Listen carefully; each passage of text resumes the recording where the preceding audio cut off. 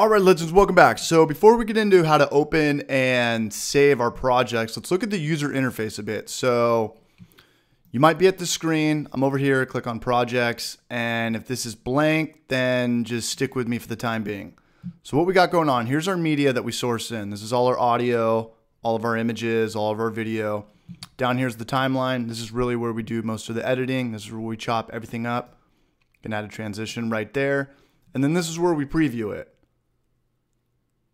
I killed the sound for the sake of the tutorial. Up here, we've got where we add some effects. This is where we can add like a picture within a picture. We could deal with the audio. We could take out the background music. We'll talk more about this stuff as we progress through this video tutorial series. Some filters, all that stuff. So what do we do? I mean, how do we open up a project and save a project? Well, first things first, you don't really save a project in iMovie. It's just kind of saved to your hard drive. So what I'll do over here, I've got my whole iMovie library. This has got all of my photos I've ever had on my computer on this. So what I would do is all of my projects are just saved. These are all my projects so far. Again, if you don't have anything, don't worry about this. You will as we progress through this video tutorial series. I can click on any one of these and it's already got all of the edits, all of the transition, all the video that I've added to it. So in case I want to change it and then save it to my desktop again, maybe upload it to YouTube, it's completely up to you. So how do we open up a new project? Well, you might not have any projects right here.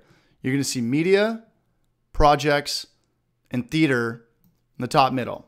Make sure you're on projects. Click this plus sign right here. It's going to ask you, do you want to make a new movie or do you want to make a new trailer? I'm not really a big fan of trailers. Trailers are cool for like picture shows or something really simple, but we want to make movies. So I'm going to click on movie. Do we want a theme? No, we don't. We're going to call this Becoming a Legend.